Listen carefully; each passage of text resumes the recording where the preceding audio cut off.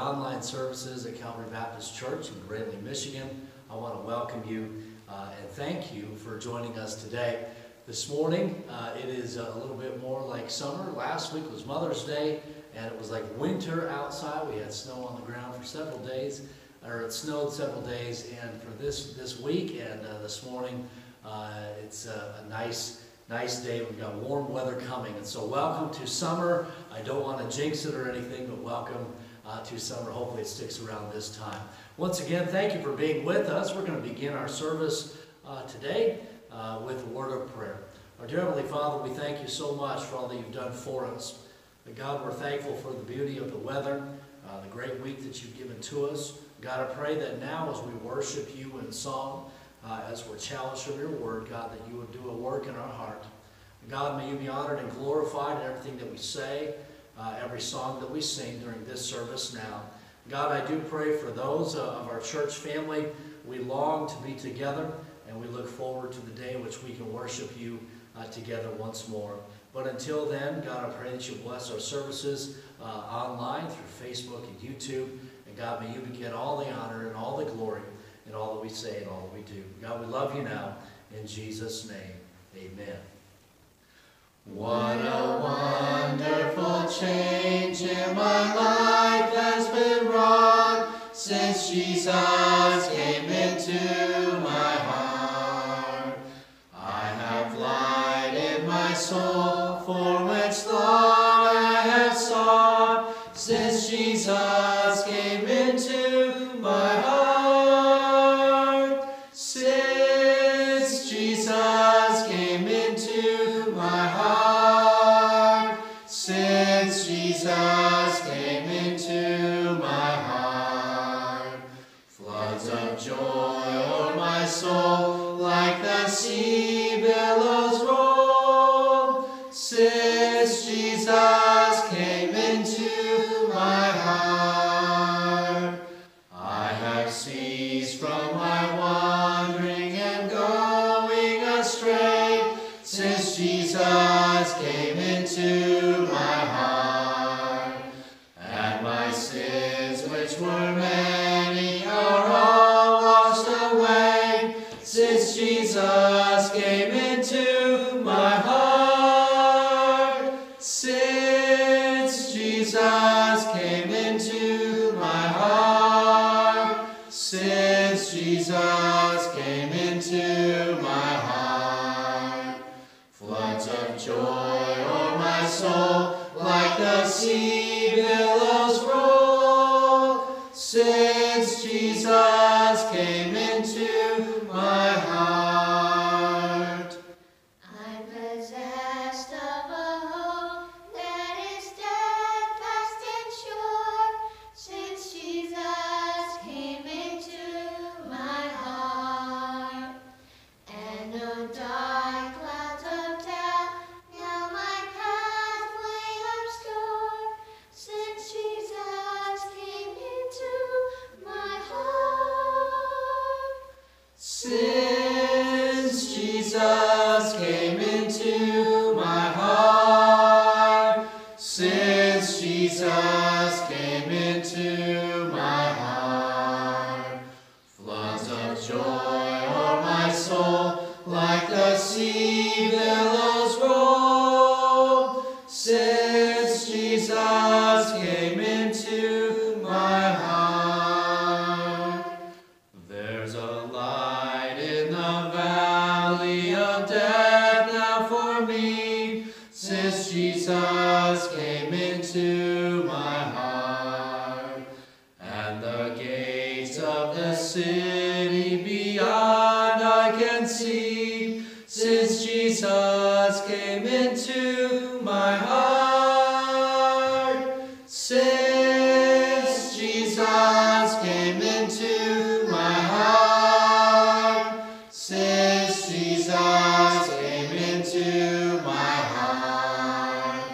Floods of joy o'er my soul like the sea billows roll. Since Jesus came into my heart. I shall go there to dwell in that city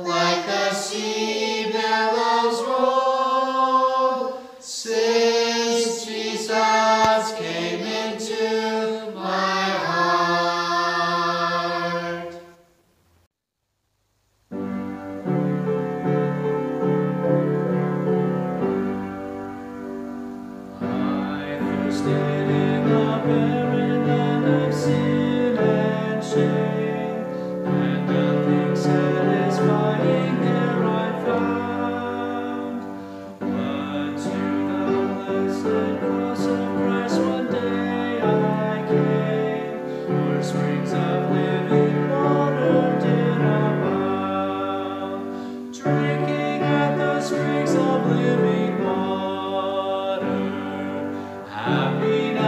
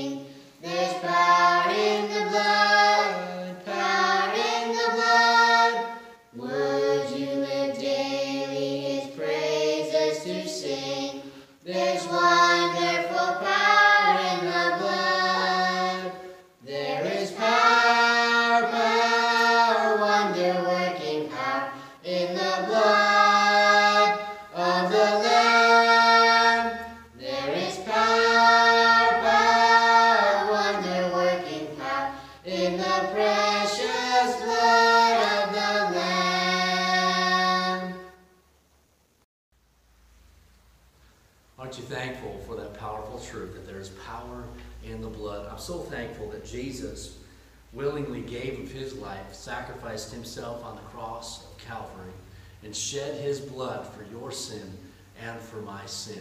There truly is power in the blood. Let's turn in our Bibles to the book of Jude. The book of Jude, as we continue to study through and look at really the job description of the Christian, or we could say even the Christian's lifestyle. We're in Jude, and there's only there's no chapters, I guess, but if you want to get technical, I suppose there is one chapter in the book of Jude, but we're going to look down at verse number 20. So Jude and verse number 20. The Bible tells us this. It says, "But ye, beloved, building up yourselves on your most holy faith, praying in the Holy Ghost, keeping yourselves in the love of God, looking for the mercy of our Lord Jesus Christ unto eternal life. And of some have compassion, making a difference. And others save with fear, pulling them out of the fire, hating even the garment spotted by the flesh. Now unto him that is able to keep you from falling, and to present you faultless before the presence of his glory with exceeding joy. To the only wise God, our Savior, be glory and majesty, dominion and power, both now and ever. Amen." I want us to look back up at verse number 21, and I'll show you our launching off point this morning. Verse number 21 says, keep yourselves in the love of God. And then the last part of that verse, looking for the mercy of our Lord Jesus Christ unto eternal life. We're going to be looking at this thought here today, looking for the mercy of our Lord Jesus Christ unto eternal life. Let's bow our heads as we begin our message today and ask the Lord to help us out this morning. Our dear Heavenly Father, we thank you once again that we can look into your word. God, I'm thankful that you've given us all that we need to live a successful Christian life. And as we consider what the lifestyle of the Christian should be today, I pray that we would be a people that are looking for your mercy, even unto eternal life. God, I pray now that you bless the preaching of your word. I pray that you use me and speak through me this morning. God, may we take the truths that we hear, apply them to our lives. And God, may we live a life that is different, a life that is changed and more equipped to serve you. Bless us now in Jesus' name. Amen. Our launching off point, verse number 21 here, looking for the mercy of our Lord Jesus Christ unto eternal life. To further explain what we mean here today, I want us to turn over maybe just a few pages in your Bible to the book of Titus. The book of Titus. And we're going to look at Titus chapter number 2 as we consider this idea, consider this thought of looking for the mercy of our Lord Jesus Christ unto eternal life. In Titus chapter number 2, I want us to look down at verse number 11. Titus chapter 2 and verse number 11. Verse number 11 says, "For the grace of God that bringeth salvation hath appeared to all men, teaching us that denying ungodliness and worldly lust, we should live soberly, righteously, and godly in this present world, looking for that blessed hope and the glorious appearing of the great God and our Savior, Jesus Christ, who gave himself for us, that he might redeem us from all iniquity and purify unto himself a peculiar people, zealous of good works. These things speak and exhort and rebuke with all authority. Let no man despise thee." As we consider looking for the mercy of our Lord Jesus Christ unto eternal life, we find here in Titus chapter number 2, I think 3 different ways in which we can be looking for the mercy of our Lord Jesus Christ. And it begins with, number 1 here, salvation. It begins with salvation. In verse number 11 here in Titus chapter 2, it says, "For the grace of God that bringeth salvation hath appeared to all men." And then, as we've already read, look down at verse number 14 once again.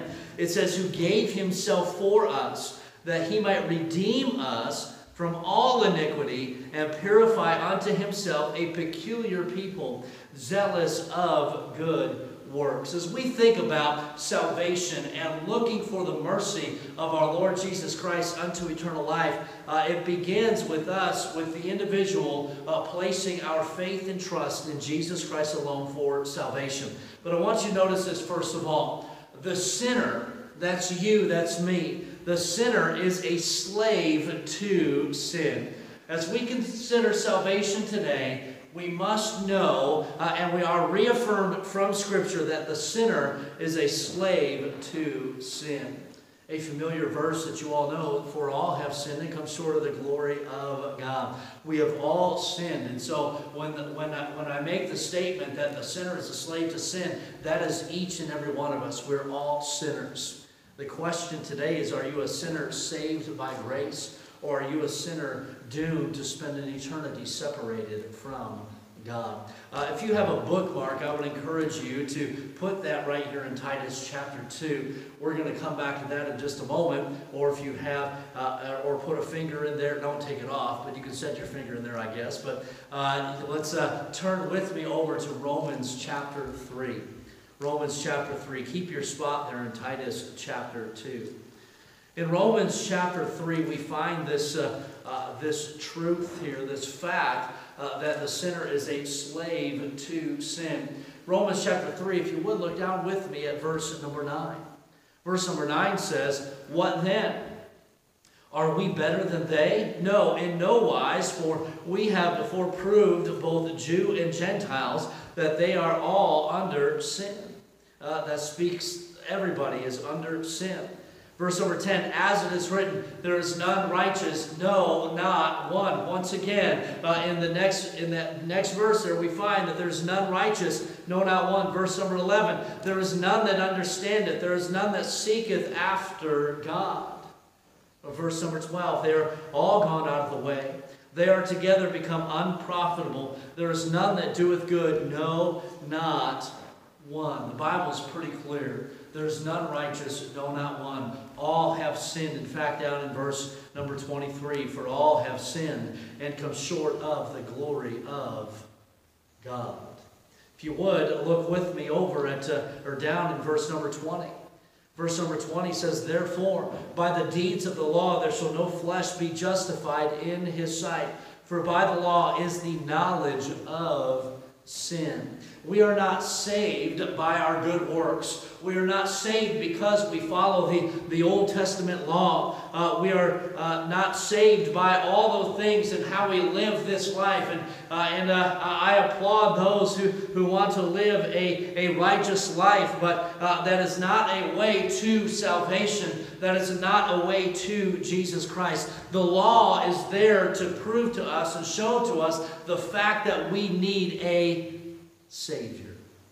You think about this in our country today. We've got many laws in our country today. You might agree with them, you might not. But if you were to get on the freeway here in northern Michigan and get on I-75 and you were to travel either north or south, you would find that the speed limit is 75 miles per hour. But do you know what the average mile per hour is that most of us travel? We try to push it a little bit and we travel 79 miles an hour. Not quite 80, we're still in the 70s, close enough to 75 so that we won't get pulled over. Just because we can go 79 miles an hour doesn't make it right. The law tells us 75 miles an hour. That's what the law is, and that is the established guidelines for driving a vehicle on I-75. And the question is, just because the law is there, are we following that law? The law shows us where we make mistakes. It shows us the fact that we need a Savior. And if you're honest with yourself, we've probably all gotten on roads and gone over the speed limit. We've broken the law. The law is there to show us our need for a Savior. In fact, the Bible tells us about the law that if we offend in one point, we are guilty of all. The sinner is a slave to sin. Turn over with me just a couple of chapters to chapter number 6. in Romans chapter number 6, and jump with me all the way down to verse number 16. Verse number 16, where the Bible says, "Know ye not that to whom ye yield yourselves servants to obey, his servants ye are to whom he obey, whether of sin unto death or of obedience unto righteousness. But God be thanked that ye were the servants of sin," and I like that ye were the servants of sin. It says, "But ye have obeyed from the heart that form of doctrine which was delivered unto you." Mankind, we cannot help but serve sin. We cannot help but serve our flesh and follow after our lusts. But life doesn't have to be that way. We don't have to be a slave to sin. Verse number 17 tells us this, "But God be thanked." Praise the Lord for the fact that ye were the servants of sin. We were a slave to sin. But now, as we look in verse number 17, "But ye have obeyed from the heart that form of doctrine which was delivered you." Verse number 18, "Being then made free from sin, ye became the servants of righteousness." The question today is, who are you serving? What are you serving? Are you serving sin, or are you serving the Lord Jesus Christ? The sinner is a slave to sin. And what is the result of that? Here in Romans chapter 6, you look at verse number 23, we find the result of being a slave to sin. The Bible says, "For the wages of sin is death, but the gift of God is eternal life through Jesus Christ our Lord." Because we are slaves to sin, the wages of our sin is death. That's our payment. That's what we deserve. But I like the last part of that verse, where it tells us, "But the gift of God is eternal life through Jesus Christ our Lord." Who are you serving today? Are you serving sin, or are you serving Jesus Christ? To remain in our sin, to continue to serve sin, is dooming us to separation from God. Serving Jesus Christ by trusting Him as your personal Savior, you are welcomed into heaven for all of eternity. I want you to notice, secondly, as we consider salvation here and looking for the mercy of our Lord Jesus Christ's salvation, secondly, we see the Christian, the sinner saved by grace, has been redeemed. The Christian has been redeemed. We find out about the gift of salvation here in Romans chapter 6 and verse number 23. But I want you to notice that the Christian has been redeemed. Follow me, if you will, over to 1 Corinthians chapter number 6, probably just a couple of pages away. 1 Corinthians chapter number 6, and as we consider the thought that the Christian has been redeemed, we have been bought, our penalty has been paid, the debt has been paid, we are bought with a price, and we've been redeemed by the blood of the Lamb, the blood of Jesus Christ. And that's why the song that was sung just a few moments ago, "There is power in the blood." It is the power to save you from an eternity separated from God in hell. 1 Corinthians chapter 6 and verse number 19 says this. It says what? "Know ye not that your body is the temple of the Holy Ghost, which is in you, which ye have of God, and ye are not your own?" This is speaking to the sinner that has been saved by grace. And the question is posed here, what don't you know? Don't you know that your body's the temple of the Holy Ghost? That's why we must be, we'll talk about this in just a moment, so very careful with what we do with our bodies, where we go with our, where we bring our bodies, all that. We've got to be very careful, because we've been bought with a price. We find in verse number 20. Our body's a temple of the Holy Ghost, verse number 19. We do not belong to sin. We do not belong to our flesh, but rather we belong to God. Verse number 20 now. It says, "For ye are bought with a price." We've been bought with a price. The price is this, is that blood had to be shed for our sin, and Jesus paid that price. "For ye are bought with a price." And then look at the rest of verse number 20. therefore, glorify God in your body and in your spirit, which are God's. A sinner saved by grace. We no longer belong to sin. We no longer belong to this world. We no longer belong to the lust of the flesh, the lust of the eyes, the pride of life, but rather we belong to Jesus Christ because Jesus paid for us. He paid for us. It's like this. If you were to go to the store and to make a purchase of some sort, it might be maybe a bag of chips, maybe a Mountain Dew. I'm a big fan of Mountain Dew, and I'm very protective of my Mountain Dew. But if you were to go to the store and buy something, that item, it belongs to you. What do we hear kids say more often than probably any other word when they're younger? They say one word, and they're very adamant about this one word. It is a four-letter word. It is the word mine. Mine. That's mine. Give it back. That's mine. It's mine. It's mine. He took that from me. That's mine. That's mine. I hear that at my house from time to time. And that's just my wife. No, I'm just kidding. That's the kids. It's mine. That's mine. Give it back. It's mine. Why is it that young children behave that way? Because that possession, that toy, whatever it might be, it belongs to them. And when it's not being used for their glory, their satisfaction, it disturbs them and they want it. That's the way the Lord is. Because we belong to Jesus Christ, we are to bring Him glory. We're to bring Him satisfaction with how we live the Christian life. Look what it says here in verse 20. It says, therefore, glorify God in your body. Why? Because we've been bought with a price. We belong to Him. Glorify God in your body and in your spirit, which are God's. You know, one of the purposes of baptism is to bring glory to the Lord, to testify of your salvation.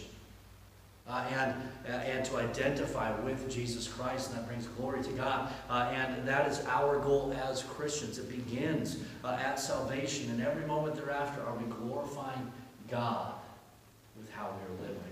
That brings us to number 2 this morning. As we think about looking for the mercy of our Lord Jesus Christ, it begins at salvation. And then we follow it to the next step, and that is a separation. Separation. We read about this separation here in 1 Corinthians chapter number 6. Because we've been bought with a price, hey, we're to glorify God in our body. In verse number 19 here tells us we're the temple of the Holy Ghost. We're not our own, but rather we belong to Christ. So we should live differently. We are to be separate. As we consider this, I want you to follow me back to Titus chapter number 2. Titus chapter number 2. We found here in Titus 2 in verse number 11, we find that for the grace of God that bringeth salvation hath appeared to all men. We find in verse number 14, who gave himself for us that he might redeem us. He bought us from all the iniquity. And then it says in verse number 14, and purify unto himself a peculiar people, zealous of good works. But I want you to notice verse number 12 as we consider this idea of separation.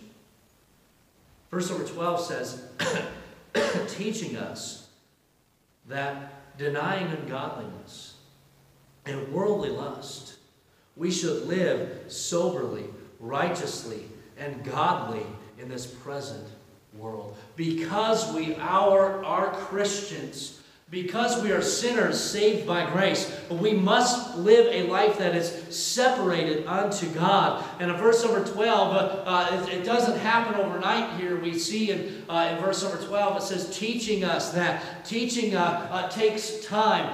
Learning takes time. And it happens moment by moment, day by day, week by week. Wouldn't it be neat And I think of my kids, and we go to school, and the kids have gone to school, and if you went to school, that's great. You were there for 12 years, 13 including kindergarten, 14, 15 for those of us who may have struggled a little bit. And then we go off to college to learn a little bit more. We go to a trade school to learn a little bit more. It takes time to learn, to grow. Wouldn't it be nice if we could just sort of download what we want to learn and be done with it? Boom, I got it, I learned it, no problem. Aaliyah's played a song in the last several weeks, almost every service here, and she practices the whole week and gets ready for the one song. And she would love it if she could just program herself, boom, push the button, oh, I know that song, boom, I know it, I got it. No, it takes time to practice, to learn. And so as we think about this idea of separation and looking for the mercy of our Lord Jesus Christ in this separation aspect, it's important to note that, first of all, Christians, we belong to God. The Christian belongs to God. In 1 Corinthians chapter number 7 and verse number 23, the Bible tells us, ye are bought with a price, be not ye the servants of men. Because we've been bought with a price, we are not to serve men, we are to serve the Lord Jesus Christ. 2 Corinthians chapter 6 and verse 17 and 18 says this, wherefore come out from among them, and be ye separate, saith the Lord, and touch not the unclean thing, and I will receive you, and will be a father unto you, and ye shall be my sons and daughters, saith the Lord Almighty. Because we are Christians, because we have been saved by grace, we belong to God, and we should live a separate, holy life. The Bible says, wherefore come out from among them, and be ye separate. We are not to be touched by the world. We are to live separate from the world. And that goes into every aspect and every area of our life. Our speech, our thoughts, our actions, the places that we go, the things that we see and listen to, are they separated unto God? The Christian belongs to God. We're not to serve men, but also, as we consider separation here, the Christian believes God. The Christian believes God. You're sitting there saying, well, duh, thanks, Pastor, for that thought. That's pretty obvious. The Christian believes God. Yes, it is pretty obvious. In regards to salvation, we must believe God. We must believe in Jesus Christ as our personal Savior. But what saddens me is that the average Christian, we profess our faith and trust in Jesus Christ for salvation, but we fail to trust Jesus Christ for each and every day, for the moment of each day, for next week, next month, next year. We say for salvation, Jesus is adequate, but for today, we often fail to believe. In Romans chapter 6 and verse number 13, the Bible says, neither yield ye your members as instruments of unrighteousness unto sin, but yield yourselves unto God as those that are alive from the dead, and your members are instruments of righteousness unto God. We're to yield yourselves to God. That takes faith. That takes belief. To think about every time when we open up this book here for maybe our daily devotions or some Bible reading, or we come to a church service or watch a service online or come to our children's ministry, The Rock, or come to Sunday school or come to a revival service or a missions conference or whatever it might be. When we go anywhere to hear the Word of God preached, we're to yield ourselves to God. That takes belief. That takes faith, to yield yourself, your will to God. Jesus in the Garden of Gethsemane prayed, not my will, but thine be done. That takes belief. We trust Jesus for our eternity. And I don't want to go to hell when I die. I want to go to heaven. We place our faith and trust in Jesus for eternity. But we fail to do it for today. And the Lord may work in our heart that during a time of devotion, during a service, how many times have we sat there and we've done nothing with what God has said? Say, God, surely you can't be speaking to me. The Christian believes God. You might have said, well, duh. Well, how come we don't do it on a daily basis with our daily lives? God has promised to never leave us nor forsake us. God wants us to have the abundant life, to live the abundant life. Will you yield yourselves to Him? Casting off that old man, the flesh, the sin, the world. No longer serving sin, but serving God. Thirdly, here this morning, as we think about looking for the mercy of our Lord Jesus Christ, it's found in salvation. It's found as we grow in our walk with Jesus Christ through separation, but also looking has the idea of, and it's very simple, number 3 here, sight. Sight. We're looking for the mercy of our Lord Jesus Christ. It involves sight. It involves actually looking, and it reminds me of the verse where it tells us, seek ye first the kingdom of God. Are we seeking the Lord Jesus Christ? We find this theme all throughout Scripture, where we're to search the Scriptures and we're to study things out. Psalms tells us, thy word is a lamp unto my feet and a light unto my path. Sight is used oftentimes in Scripture. It's a picture for the believer. And it brings great hope for the believer. I want you to notice as we consider sight here this morning. Follow me over to Hebrews chapter number 12. Hebrews chapter number 12. What do we need to be looking for? What do we need this sight for? We need it, first of all, for living the Christian life. Why do we need to be looking for the mercy of the Lord Jesus Christ unto salvation? We need it to live a successful Christian life. Hebrews chapter 12 and verse number 1 says this, wherefore, seeing we also are compassed about with so great a cloud of witnesses, let us lay aside every weight and the sin which does so easily beset us. And let us run with patience the race that is set before us, looking unto Jesus, the author and finisher of our faith, who for the joy that was set before him endured the cross, despising the shame, and is set down at the right hand of the throne of God. Just a moment ago, I challenged you to yield yourself to the Lord Jesus Christ. But Hebrews chapter 12 and verse number 2 tells us that we're to be looking unto Jesus, the author and finisher of our faith. If we're not looking unto Jesus through Scripture, if we're not looking unto Jesus through faithfulness to the Lord's house when we've opened back up and being challenged from Scripture, we will not be able, if we're not faithful to doing either one of those things, then how can we yield ourselves to the Lord Jesus Christ?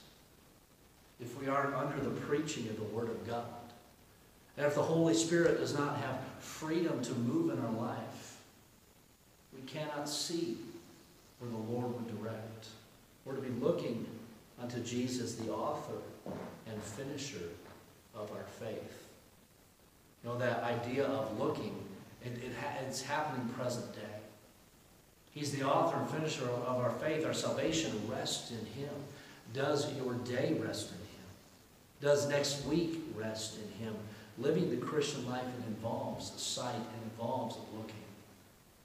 But lastly, here as we consider sight as well, there is a longing to see Jesus. There is a longing to see Jesus. In Hebrews chapter 9 and verse number 28, the Bible tells us, so Christ was once offered to bear the sins of many, and unto them that look for him shall he appear the second time without sin unto salvation. Do you have a longing to see Jesus? Back in Titus chapter number 2 and verse number 13, the Bible tells us, looking for that blessed hope and the glorious appearing of the great God and our Savior, Jesus Christ. Do you long to see Jesus? For some, this longing to see Jesus has grown more intense because we have loved ones that have gone before. And heaven has grown sweeter, and we long to reunite with those loved ones. And that's all possible because of Jesus Christ.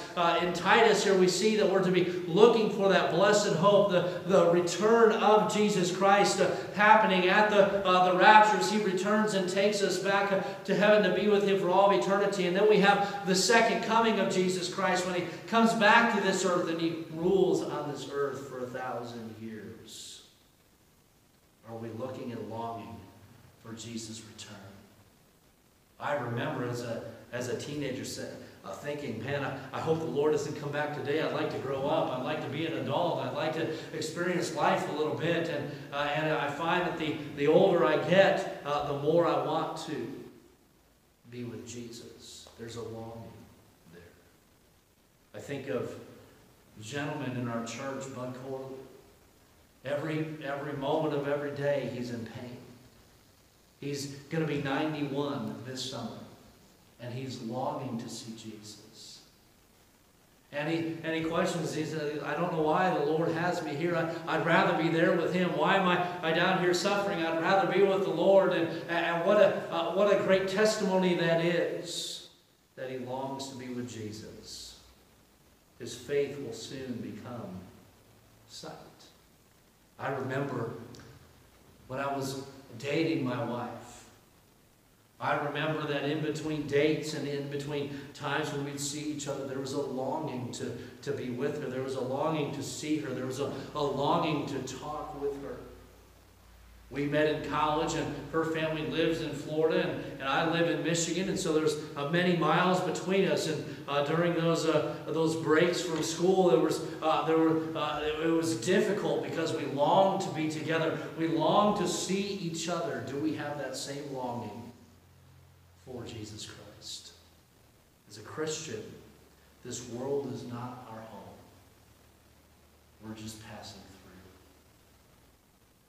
Our home is in heaven. In John chapter 14, we find in verses 2 and 3, where Jesus says, in my Father's house are many mansions. If it were not so, I would have told you. And then he tells us, he says that he's coming again. Where will you be for eternity? Christian, your eternity is sealed. You've trusted Jesus Christ as your personal Savior. You cannot lose that salvation. And you will be with the Lord Jesus Christ for all of eternity. If you've never trusted Christ as your Savior, your eternity is not set. Right now, you're on a path to destruction. You're on a path to separation from God. But this morning, if you believe with all of your heart that Jesus died for you, you can trust Jesus Christ as your Savior this morning, and your destiny can be switched from hell and separation from God to heaven, eternity with God. The choice is yours. As we think about our challenge for this morning, looking for the mercy of our Lord Jesus Christ into eternal life. If you're watching this video, there's never been a time that you trusted Jesus Christ as your Savior. I encourage you right where you're at. When this video is over, you might want to pause it right now. You may want to pray and just ask the Lord to save you from your sin. It might be a prayer that's similar to this if you believe it with all of your heart. I prayed a prayer similar to this. I said simply, Dear Jesus, I know that I'm a sinner, and I know that I need a Savior. I'm trusting you now, Jesus, with all of my heart to save me from my sin and to take me to heaven someday, to be with you for all of eternity. The best that I know how, I'm trusting you now as my personal Savior. In Jesus' name, amen. It's a prayer very similar to that I prayed. The words might be different that maybe you use, but you must believe it with all of your heart. Will you do that today? If you're watching and you are praying and asking Jesus to save you from your sin, that's a decision that you're going to make, I'd love to hear about that. You can comment below on the video, and that would be a great encouragement and blessing to me, and there'd be many people rejoicing over that. But Christian today, if you're watching, you know Jesus Christ is your Savior. Let's live a life that is separate from the world. Let's be the testimony that God would have us to be. Just a moment ago, I encouraged the unsaved sinners to pray and ask Jesus to be their Savior by grace through faith, trusting in Jesus Christ. Well, are you trusting Jesus Christ for each and every day? Are you trusting Him as you read the Word, and maybe the Holy Spirit works in your heart, and the Holy Spirit would ask you to get rid of that sin in your life, to turn from maybe that wickedness and turn to the Lord Jesus Christ? Would you commit to living a separate life? And then, Christian, let's live like Jesus is coming back. Do you have a longing to be with Jesus? Man, that's exciting to know that Jesus could come back today. Are you ready for Him? Are you serving Him today? As we think about Jude, are we looking for the mercy of our Lord Jesus Christ unto eternal life? Would you pray with me? Dear Heavenly Father, we thank You that we can look into Your Word today. Thankful for Your mercy. I'm thankful that You saved me. And that, God, You lead me each and every day. The challenge is for me to yield to You, to yield to Your will, and live a life that is honoring and glorifying to You. God, help me. Help Your people to live like You're coming back today. And then, God, I pray for the individual that may not know You as their personal Savior. I pray that today they come to trust You. And God, they see their eternal destination changed. God, I'm thankful that we can look into Your Word this morning. Bless us now in Jesus' name. Amen. Well, I want to thank you, first of all, for joining us for our service today. Thank you for being a part of it. I want to encourage you along a couple of lines. Be sure, first of all, if you can, like and share this video. Some may watch this throughout the day, and so like and share it on Facebook. Maybe send a link through text messaging. You can do that from your YouTube, and you can send a link to somebody through Messenger on Facebook or through your text message as well. And then also I want to encourage you on a couple lines. First of all, thank you so much. Many of you have remained faithful in giving to the church. Thank you so much for your faithfulness in giving. The Lord will bless you for that. And the Lord has met all of our needs here at the church. He continues to do so. And I want to thank you so much for your faithfulness in giving. Also, I want to encourage you to be in prayer. We're kind of doing some renovating here at the church and cleaning up some rooms and painting rooms, and we've got a bathroom remodel going on right now. So I want to ask you to pray for our men as they work and ladies as they clean a little bit. And so thank you so much to all those who've been a part of that. If you would continue to pray for that, looking forward to when we can get back together very soon. Right now, we are tentatively planning on opening up for our first Sunday service back Sunday, May 31st. And so I want you to pray with me about that. And we look forward to getting back together very soon. And we're planning on May 31st. The stay-at-home order is in effect until the 28th from our governor.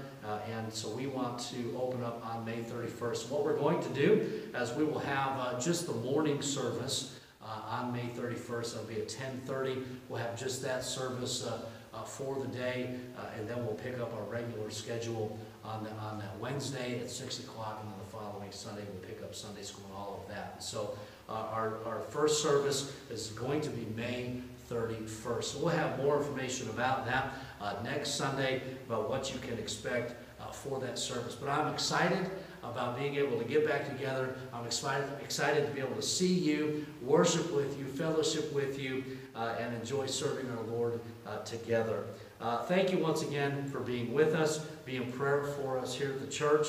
I pray for you. I love you all. I miss you all so very much, and can't wait to see you again. Once again, thank you so much for being with us today. Have a blessed Sunday, and look forward to our next time together.